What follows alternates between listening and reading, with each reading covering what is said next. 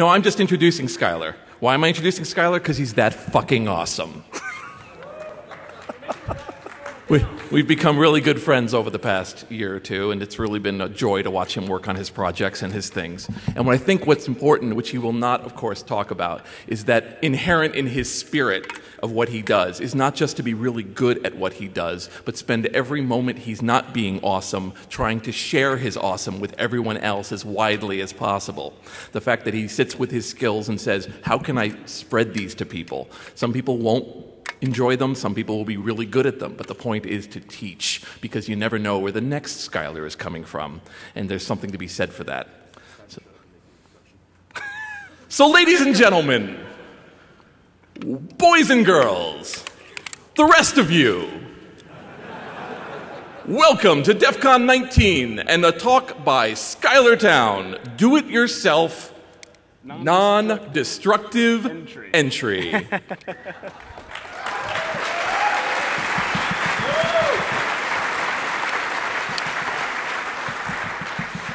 So get yourself ready for the man we call 6-Second Schuyler, the man who will unlock your house just before he unlocks your heart and changes your life forever, Schuyler Towne.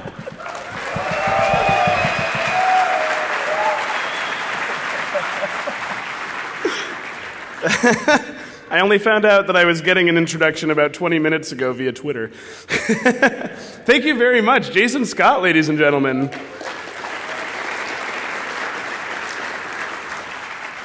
He'll be filling the Penn and Teller Theater later today. Okay, hey everybody, how are you? Good, excellent. All right, so this is Do-It-Yourself Non-Destructive Entry. I am Schuyler Towne, of course.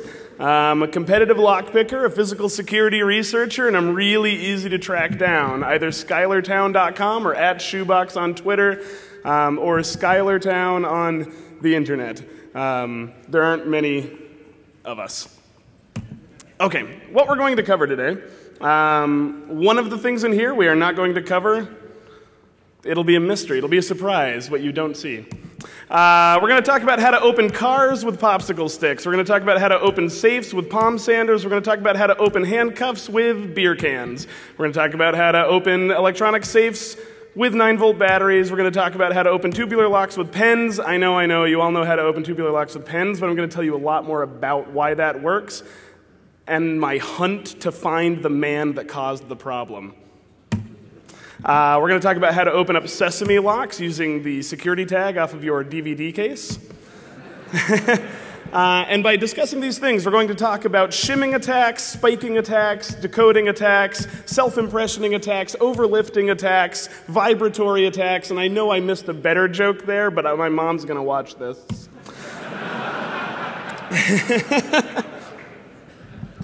Okay, so first let's talk about the cars. Okay, cars typically use wafer locks. To your right are the wafers. Wafers are obviously different than pin tumbler locks. They don't split. It isn't two pins stacked on top of one another. In this case, those wafers at their, when they're matched to the proper key, will fit in the middle of the housing of the lock, which is on the left there. There'll be an animation to demonstrate this in a second, which I just realized I didn't queue up, so it's going to be amateur hour in a second here, but that'll be just fine.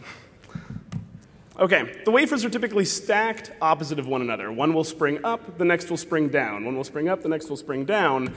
So they're occupying either this top chamber or this bottom chamber, and the key brings them into the middle. Yeah, well, hold on a second.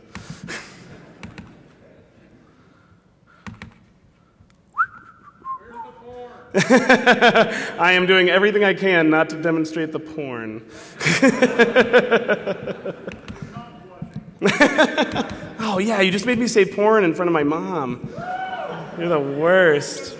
All right, hold on. Oh my God. There we go. All right. So, we're just removing the springs for clarity's sake. But as the normal key enters the lock, it will drag each of the wafers into the middle of the chamber. You turn it, they turn freely inside of there. Does that make sense? Beautiful.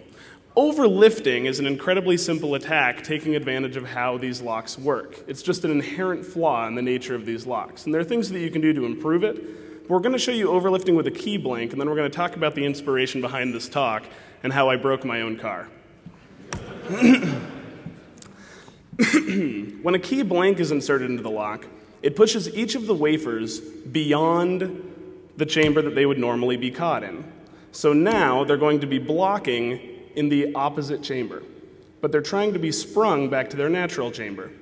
Keep that pressure on as you remove the key, and instead of returning to their home chamber, they collide with the side of the housing. Reinsert just the tip of the lock of the key.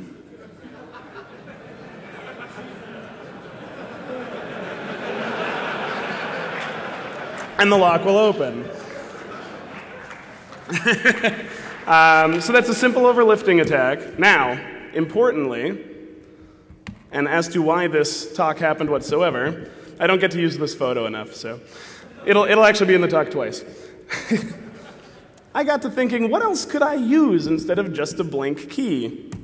And then I thought, popsicle sticks. What if popsicle sticks could replace the keys to my car? Of course, what happened when I initially tried this on my car, the first attempt,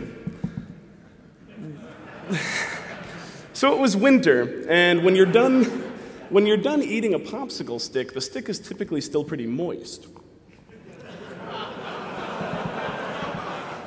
So, you know, whether successful or not, and admittedly I was not. I did not open it on my first try. And I got into the car, it was fine, and I drove away and everything, but night comes, and all of the fluid that I just jammed into the lock, of course, helps the lock freeze overnight. And then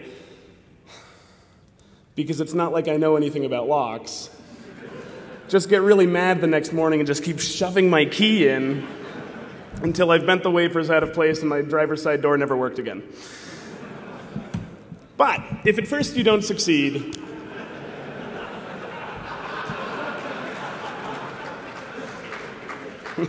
I might not know what it means, but I know my audience.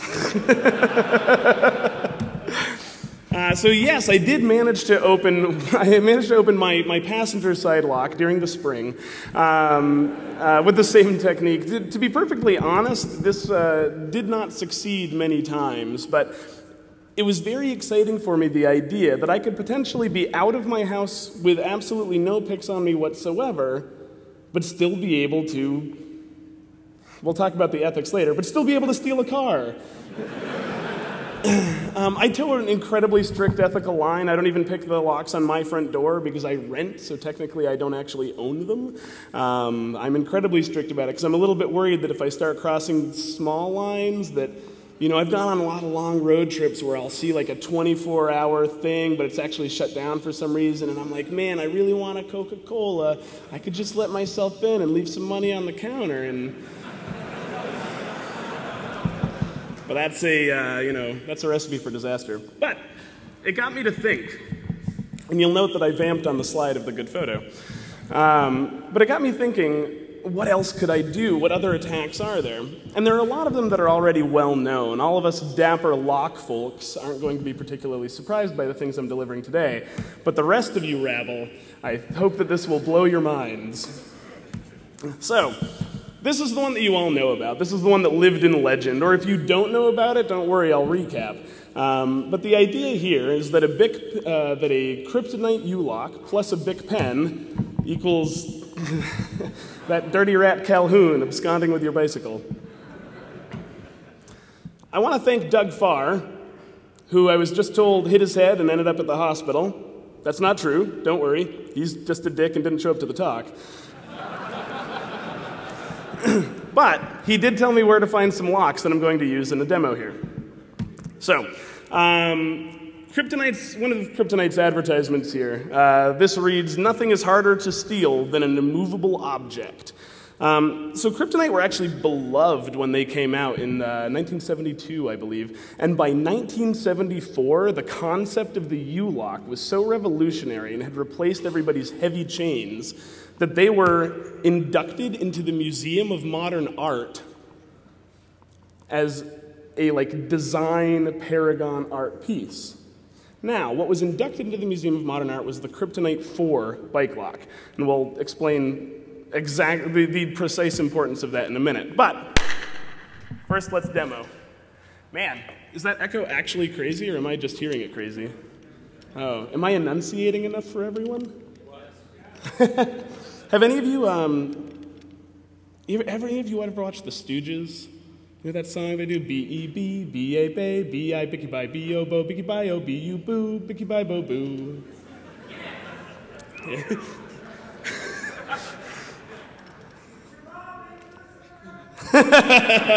My mom used to sing that to me. Okay, so, Kryptonite bike lock, Big Pen. This is actually, oh man, I had one from the Shmoo group. Oh yeah. Oh no, it's just over at the TF2 table. Anyway, but I have a bunch of pens here. So, cap is blown off. I'm just gonna jam it into the lock. Gonna twist a little bit deep in it. Not quite. I was letting one of the other competing speakers play with this, so I might have to open up the new pen over in the speaker ready room. Oh, almost there. Okay, it has already, I know you can't see this, turned one position. We need to turn at least two before the shackle will actually release for us.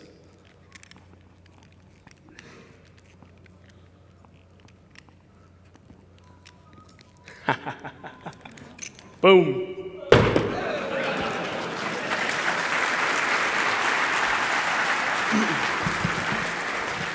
You know, the great thing is that despite knowing about this attack academically for years now, earlier today was the first time that I ever actually successfully attempted it. I mean, the thing with this attack is that you, any of you, could walk up and carry it out. It's called a self-impressioning attack. But why? Why does it work? All right, so the Kryptonite bike locks used tubular locks. And at the time of this attack, they were using a not very good tubular lock. So, tubular locks are just like normal pin tumbler locks. They have a key pin, but it's flat, not tapered. They have a driver pin. The yellow on white shows up better than I had feared. They have a driver pin that will be below the key pin, and then there's a spring below that. Surrounding them, you have your plug and you have your housing of the lock. The separating line between the plug and the housing of the lock is the shear line. These locks will rotate. Blocking the shear line are all of the driver pins. It's just like a normal pin tumbler lock, it's just that it's radially aligned. You also would not guess that my prior career was as a graphic designer. So, around the edges of the key, you'll see notches. Those notches correspond to the heights of the key pins. Each key pin will be a unique height that corresponds to the depth cut into the side of the key. Again, just a normal pin tumbler lock in a different configuration. So, with the proper key inserted, all of the key pins will be depressed so that the bottom of the key pin and the top of the driver pin are sitting at the shear line and the lock can rotate freely. Does that make sense? Fabulous.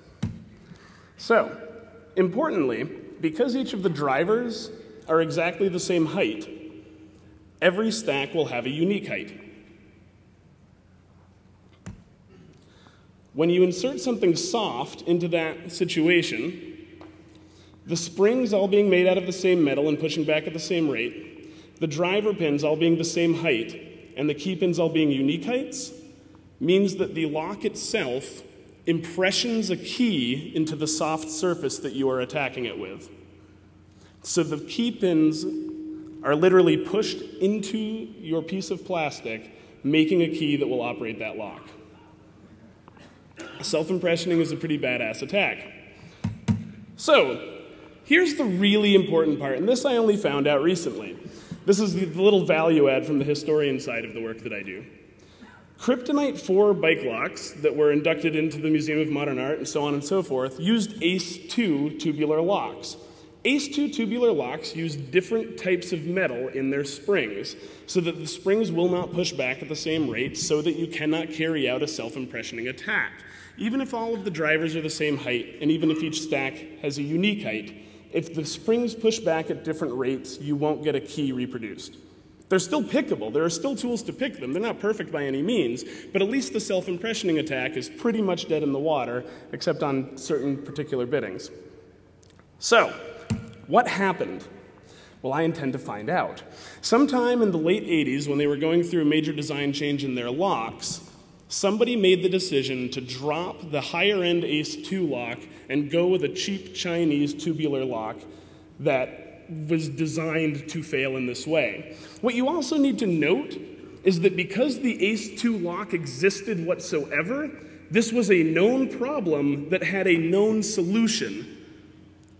So they were reintroducing this flaw. It wasn't a major discovery. I mean, Mark Tobias was talking about how Kensington locks were reproducing this flaw, and so on and so forth, only months before the kryptonite thing blew up.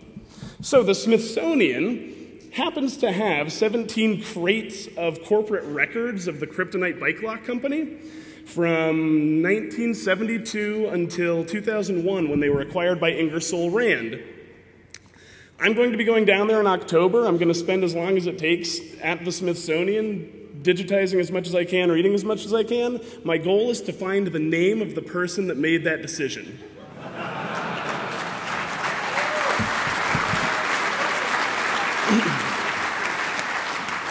And if I'm successful, I'll probably submit that as a fire talk somewhere. Okay. So, let's move on to handcuffs. I'm a little bit nervous, but I did bring a handcuff key up on stage with me if this goes poorly. My Coors Banquet appears to not be quite as thick a can as I was hoping it would be, but we should be able to pop some handcuffs open with it.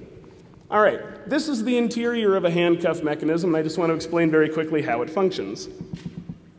This here is just the pawl. This is what's going to catch your shackle as it enters the lock. This is just a leaf spring that is perpetually pushing the pawl down. We're not going to talk about double locking toward the end of this, but the important thing here is that there is a way to keep the pawl from ever retracting until you put the proper key in. That's what this piece of blue is here. It would shove over and keep the pawl from lifting up. You double lock someone both for their comfort and to keep them from carrying out the attack we're about to describe. I don't think I found my mugshot, though, so I'll tell you right now, I was arrested a little while ago, and 3 out of the 5 times I was in cuffs, they were not doing it properly. So in practice, it's not always applied. Everything worked out brilliantly with the arrest. No formal charges or anything. It worked out great. So here is the top portion of the handcuff. With the shackle inserted, the ratcheting mechanism just marries into each other very firmly, so you can't retract the shackle. But because of the slopes, you can continue to push the shackle inward. Very simple. If you introduce a thin piece of metal to this situation and actually close the shackle on yourself a position, the thin piece of metal will be drawn in between the teeth by the ratcheting mechanism, thus blocking the teeth from locking into one another again, and you can just pull the shackle right back out. So, I'm going to try to do this. I have the handcuff key with me. I'm underconfident in this particular attack. However, it's a key piece of Gringo Warrior. So, if I fail miserably here, you can see me get out of the cuffs crazy fast at Gringo Warrior, I promise. All right, so I'm just going to cut off a little bit of this Coors Light Banquet, which, by the way, was $14 for a 6-pack. But I guess that's what you get when you're living the banquet lifestyle.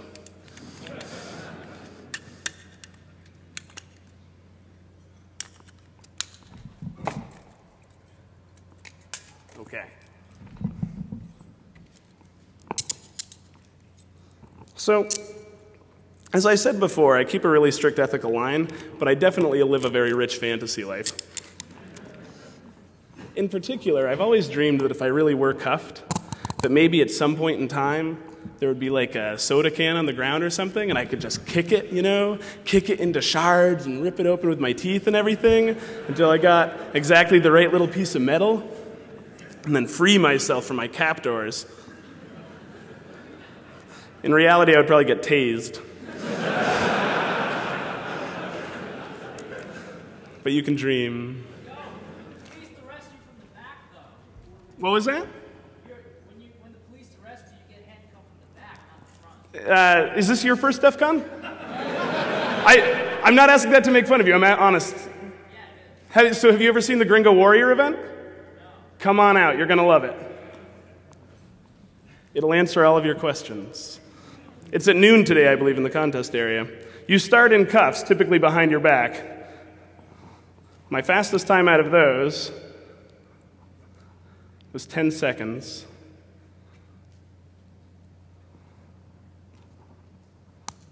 All right, that went poorly.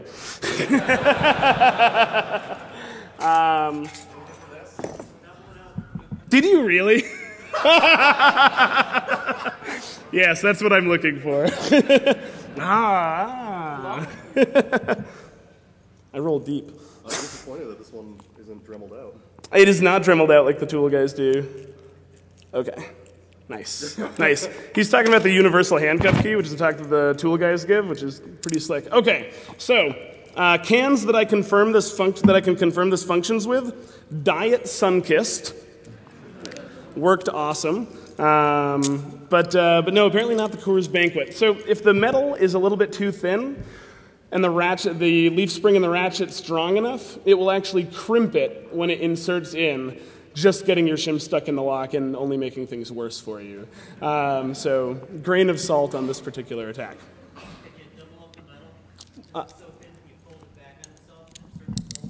Do you want to play with that? Yeah, all right. Is it okay if he uses your? Great. Oh, great. Excellent. Yeah, there you go. Okay. So, we're now going to talk about sesame lock decoding. We're going to explain how sesame locks work, and then I'm going to grab another animation and go through those. Okay. A little water first. And we should have time for a little bonus material and some Q&A at the end of this as well, so that if you're curious about other DIY attacks, we can get into them. Okay, so in your sesame lock, this is like a briefcase lock. We showed a picture of it at the start. It'll have a series of small wheels all facing outward toward you with numbers on those wheels. In reality, your outer wheel here has a smaller wheel inside of it with a gap cut out of it. The gap is there to accept the teeth of the locking mechanism. So there's our gap, there's our teeth. In this case, there will be 3 teeth on this, all of which will push in at once, releasing the shackle on this particular device. This particular device was meant to lock around a USB key in order to protect your data. The first time that I ever played with it, it fell apart in my hands. So, with the teeth pushed inward.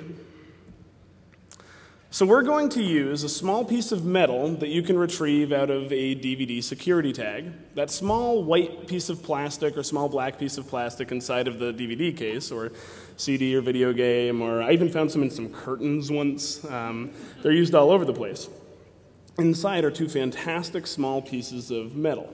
They're incredibly thin and make amazing shims. Now you can use shims for a number of things. In fact, the slide that I showed when I was rapid fire going through the shimming was shimming the back of a lock.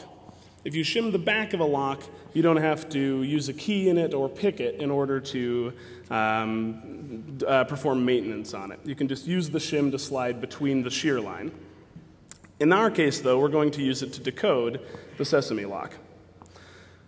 Here you see this tucked into the gate. And the idea behind this attack is that we're going to allow the shim to rest on the interior wheel of the sesame lock, and then slowly turn the lock until we feel the shim drop inward. When the shim drops inward, we know that the gate is now facing us. That isn't the lock position, but I'll show you an animation here, which will demonstrate that.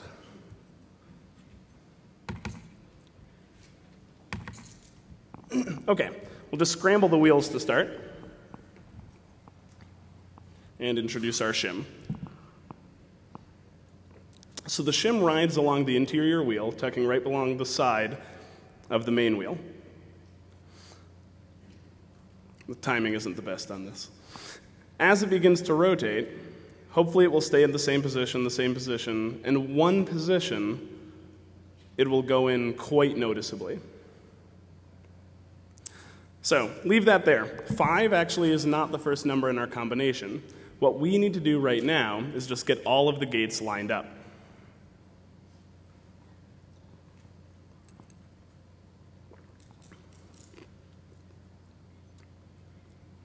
With all of the gates lined up, we now know that those teeth are all going to be in the same orientation. So we just turn all of the numbers together, try the shackle, turn them together, try the shackle, turn them together, try the shackle. And we've now reduced 1,000 combinations down to 10 possible combinations.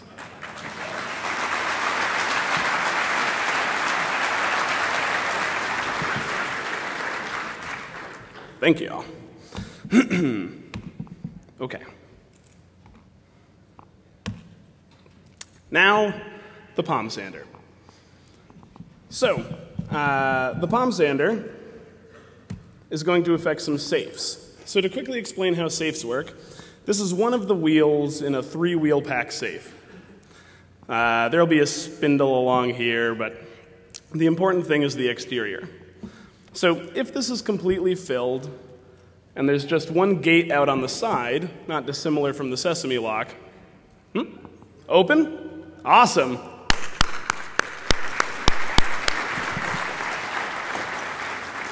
All he did was double up the metal because it was so thin.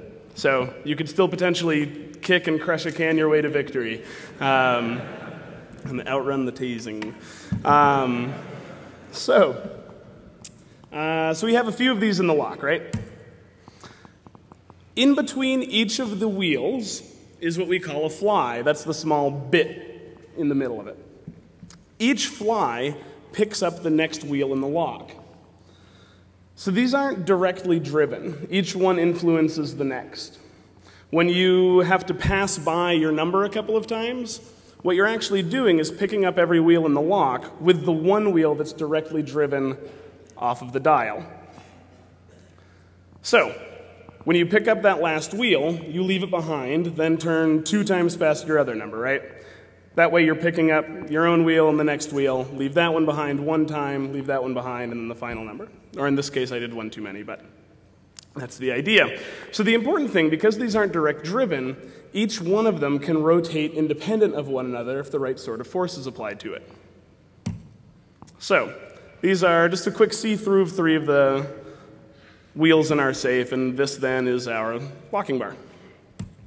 So when they're all lined up, after you've dialed your combination in correctly, that bar can drop down into place and your safe can open. Super simple. However, in some not terribly well-made locks, the bar might be right there. And if you apply a vibratory force to the dial of the lock, the wheels will want to settle with either the most material down or the least material facing up. So, without ever dialing anything, just by applying that constant vibration, you'll eventually get the wheels to settle into the top gated position, allowing that to drop in and the safe to open. Now, I picked up a safe to do as a demo, nothing that I was going to fly out to DEF CON with, of course, but just a small fire safe to try this out on myself, and you know, it wasn't working, and I pulled it apart to actually look inside, and I was like, oh, fairly clever. You know, they knew as much to mount the bar right here. But I mean, this was a 65-pound exterior fire safe, so I just tipped it over. And it worked great. I often say when I'm doing trainings and talking to people about various other methods of entry and picking with traditional tools and things like that as well, that very often we know a lot of information before we approach a lock. We know information about its keyway, we know information about the cut depths of the key, we know if it's a master keyed system, so on and so forth. And having that prior information, or even having that information stored in the memory banks when we walk up to a lock and see, oh, it's a Schlage Primus, I'm in an apartment building, you know, probably has a regional sidebar vulnerability, and we can go to that tool set. So in this case, there are schematics available. There are patents available. You can even just buy something and pull it apart to see at what angle this particular guy is set. And if it's an exterior safe that isn't bolted into anything, you can just shim the legs of it up to the right angle to carry out this particular attack. There was a probably apocryphal story about a naval ship. There's actually two good stories about Navy ships and locks. But they were having these safes opening all over the decks, and they couldn't figure out why it was happening, and there were stories of a ghost and things like that. But in reality, the forces being exerted on the safes from the ship, the engines, the turbulence of the water, et cetera, were just enough to occasionally make the wheels settle out just enough that the bar could drop in. Once in a while, they shook the dial enough that the whole thing opened.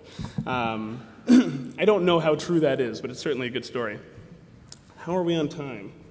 Awesome. All right, we have plenty of time for me to tell the other story, which has nothing to do with the talk, but is also pretty funny. So, a fantastic, a beautiful Russian lady, for whatever reason, has been invited onto a military ship in order to sort of take a formal cruise of a particular area. And she says to a young naval officer, "Oh, it's so beautiful out here, it's so lovely, but I'm a little worried about my jewels. They belong to my grandmother. Could I give them to you? And could you put them somewhere safe for me?" So he, of course, goes and puts them in their safe. She, later, approaches the safe with a sheet of paper, comes back later and opens the safe and takes everything out of it. Because the sheet of paper was radiographic film and her necklace was radioactive. Again, it's apocryphal, but certainly a good story. All right, there are a couple of other things that I want to show you. One is items that you can make your own picks out of, and then another fantastically clever little hack that Doug Farr reminded me of before I came out here, which I don't have slides for, but I'm still going to demo for you on stage and try to explain how it works. Cool, so we're going to do those, and then we should have plenty of time for questions. Banged through a lot of material a little faster than I expected. All right, I'll put this up in the meanwhile so you can track me down. So this is a windshield wiper blade. Many of you probably have these. And if you don't want to give up your own, you probably know where to find some. So, inside the windshield wiper blade are two fantastic little pieces of spring steel. The spring steel in these is perfect for making your own picks out of. Other sources for good pick-making material from found objects. Street sweeper bristles. This is a relatively common one in the community, and some people outside of it may have heard of it as well. But if you literally just get on your bike and bicycle along behind a street sweeper while it's doing its work, occasionally its spring steel bristles will snap off and lay in the gutter for you. Pick those up, clean them up, make your own tools out of them. Making your own picks is actually relatively easy. If you have hand files and a little bit of patience, you can bang them out pretty quickly. If you don't have much patience but have a $10 grinding wheel, you can bang them out very quickly. Definitely finish your picks, and the one thing that I want to explain about this before you all go and put some spring steel through the palm of your hands is how to disassemble this safely. Very simple. Just worry the rubber portion out from the middle and then pull down. It'll pull out cleanly, and you'll be left with two beautiful pieces of spring steel that you can use for tension wrenches, lock picks, so on and so forth. If you try to pry the spring steel out without first removing the rubber, it will turn into a bow and fire one of them into you. So please be careful about that. Okay, finally, this is a Master Lock 175. This is a sesame lock. It's a padlock. I am going to just open it very quickly and then explain to you how I opened it very quickly. Hopefully I open it very quickly in reality. Yeah, there, just like that. So,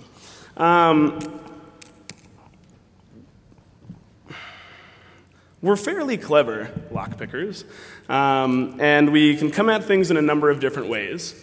One of the most important things to think about when you are first approaching a lock or first approaching designing a lock is that there are all sorts of attacks that we know about and have known about that might get accidentally reinvigorated in your really super secure design. But we'll just bypass the primary mechanism altogether and open your lock without ever consulting your nice, sesame lock or whatever the else case may be.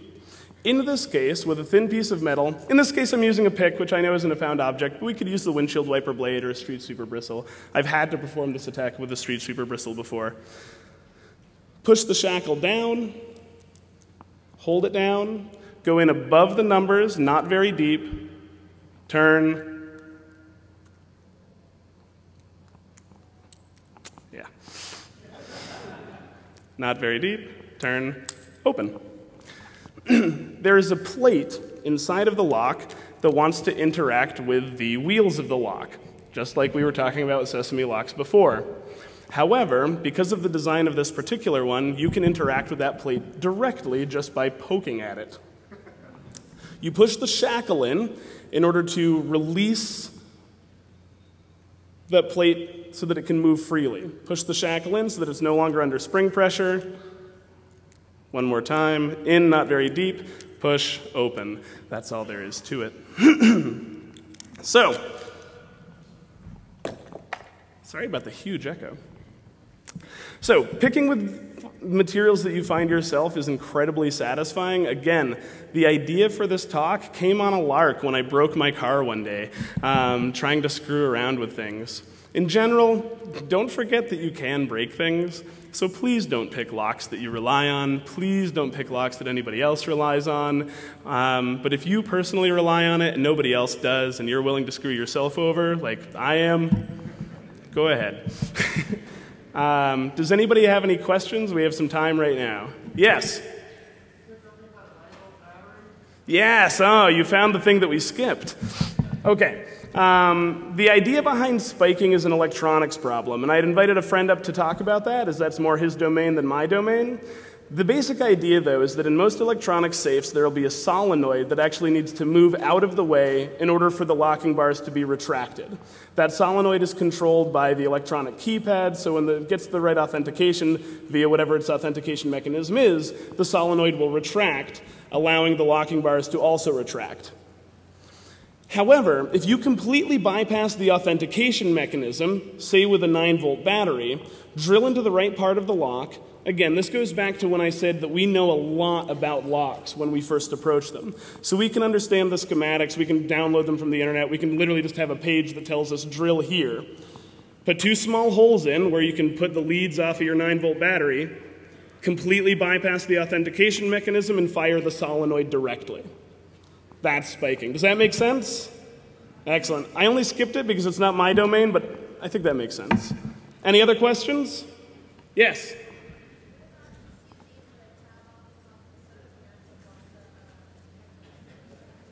The tab off of the top of a soda can to do the handcuffs? I think that it might be a little bit too thick. The actual operating space in there tends to be quite tight. However, if one of the folks in the lockpick village is willing to let you play with it, they definitely have cans, and they definitely have handcuffs. Oh, that's not a bad idea at all. Yeah, try that out. Let me know how it works. Yeah, excellent. Yes?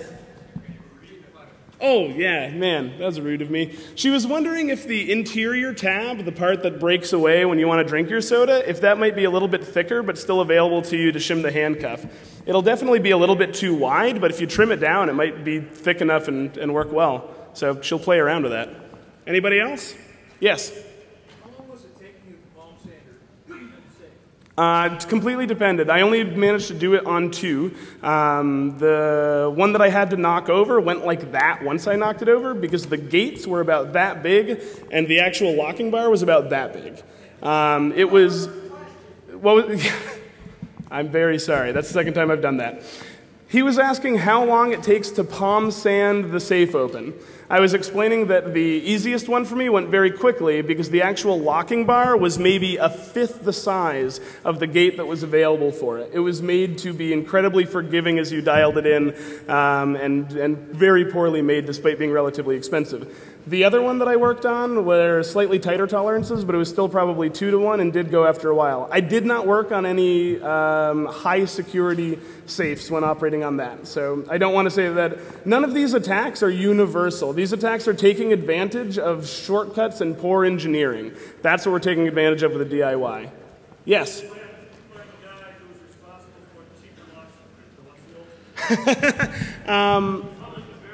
No, I would, before I would ever say it publicly, I'm very curious to have a conversation with him.